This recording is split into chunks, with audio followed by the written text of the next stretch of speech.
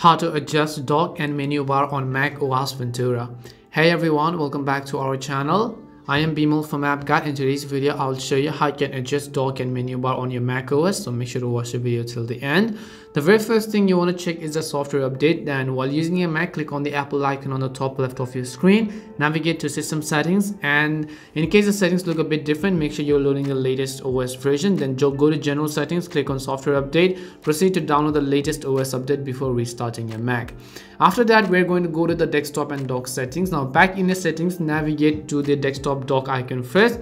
First, I will disable the automatically hide and show the dock option to better preview changes made in your settings. And under dock, change the overall size of your dock. This will come down to the size of your display and number of apps you wish to see. Next, change the magnification amount and set the slider to off if you want to disable magnification when hovering your cursor over the dock icons. And below, you can also change the dock position on your screen. By default, it will show up on the bottom of your screen. The next option allows you to choose an effect when minimizing windows. Most of these changes and settings will come down to personal preference, so choose what works best for you.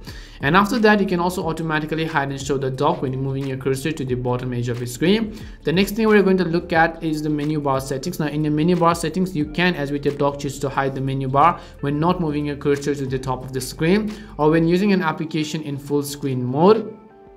Next, you can show or hide apps in the menu bar. Navigate to control center settings. Here you can show or hide some options in the menu bar. This could be your focus mode, display and sound options, battery information, keyboard brightness, or your VPN connection. You can also arrange the apps in dock. After choosing which app or service to show in the menu bar, you can also close your settings and rearrange your dock icons by dragging them to the left or right side. And when dragging an icon out of your dock, it will be removed. If you wish to add applications icons to your dock, open your launchpad and from here drag and drop the application icon into your dock.